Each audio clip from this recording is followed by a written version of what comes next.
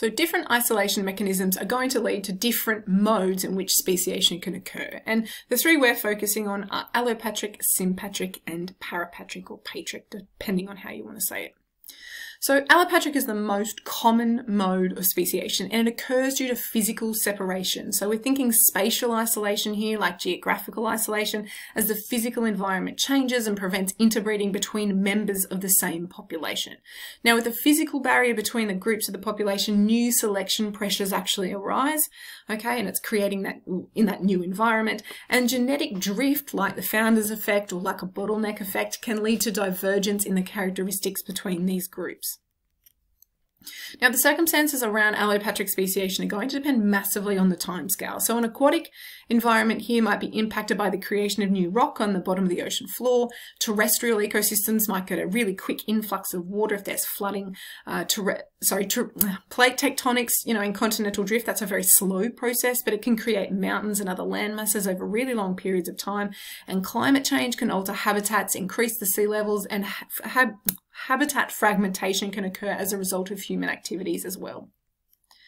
Now, sympatric speciation, it doesn't require a physical boundary to isolate, and it can actually occur in the same habitat in the same location. So when an organism finds a really small microhabitat within the larger habitat, it can become so niche in terms of resources and organism interaction that it actually exerts an ever so slightly different selection pressure to that of the other species in the rest of the habitat. So the organism population can become so dependent on and adapted for this microenvironment that it doesn't interact with any of the members of the species outside of this tiny niche.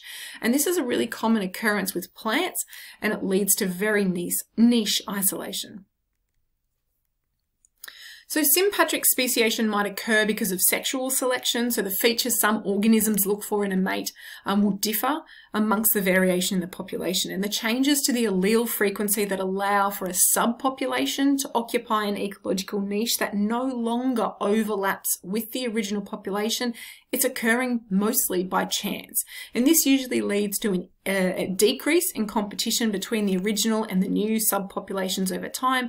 And we can link this to types of selection, right, by considering the growth in this subpopulation would actually stabilize them for the trait that gave them the ecological advantage in that tiny microhabitat. Now, parapatric speciation is quite rare, and while it doesn't need any rigid physical, like geographical barriers, it's still a kind of geographical isolation that's occurring. You've got to consider a habitat that's so widely variable, so vast, or spatially large, that it spans a huge range of microhabitats. And this means that organisms are only inclined to mate with those in the immediate vicinity. So with variable selection pressures at different parts of the huge habitat, organisms that are far apart are going to end up with different allele frequencies. So depending on what trait suits them best based on the niche in that part of the habitat, subpopulations are going to form. Now, initially there's going to be some gene flow in between the subpopulations, and a kind of hybrid zone sort of presents itself, but this becomes more and more difficult over the larger area with non-random mating. So the mates selecting with each other based on their little preferences that are close by. And eventually that gene flow is going to stop as fewer and fewer organisms are mating with one another and the different subpopulation. And over time, speciation occurs as more changes accrue in their gene pool until they're completely separate species.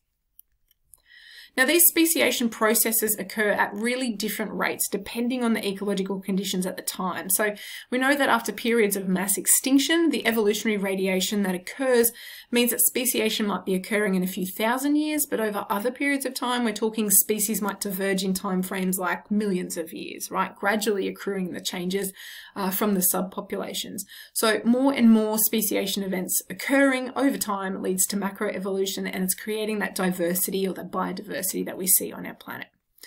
So we've covered off on 3 of these, and we will come back and do this one in a later lesson.